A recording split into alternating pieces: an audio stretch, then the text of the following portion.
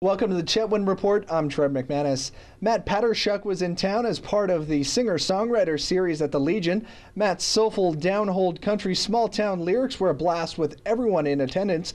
Matt even swung by the Peace FM studios for a little sit-down.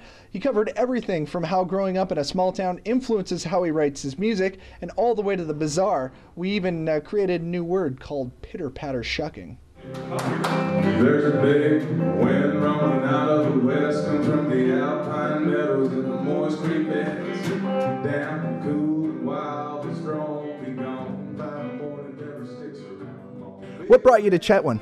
Well, it's part of a singer-songwriter series that the Legion's been putting on one every month. So Rob Daringer invited me out, and I'm really glad to come out and have the chance to play here in Chetwynd.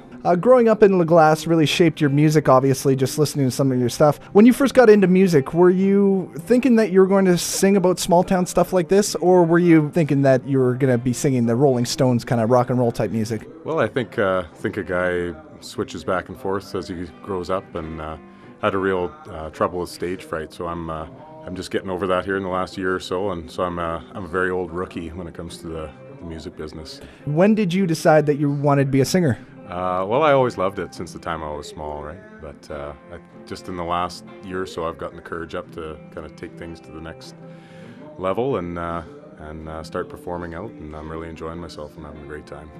Do you feel that because your songs are very grassroots, it's easier for the listener to grasp and connect with the lyrics because of that fact? Well, I hope so. I mean, I write about things around me and the people I know and the places I know, and so hopefully that resonates with people, and yeah, you bet. What was the greatest compliment you got from one of your songs? I love seeing people weep. That's when I know I've done my job. Weep? Yeah, if people cry openly, that's a huge compliment. Now that's because it's so emotional and not because it's garbage. Well, it could be. I don't know. Either way, you got to take it as a compliment. Running and screaming, that's a bad thing. Looking for the hat trick. Trevor scores! Trevor has the hat trick. All right, first question is, it's geography. Yeah. If you could change the name of La Glace to anything, what would you choose? Probably the English translation, I guess. That is correct. I was looking for The Glass. The Glass is correct. Number 2, if you were pitter-patter-shucking, what would you be doing? Partying. Incorrect. I was looking for a rapid succession of light beats or taps on one's guitar. Oh, that's true, yeah. And 3, true or false, with tonight's profits, you'll be getting paid in conditioner. Yeah. That is correct.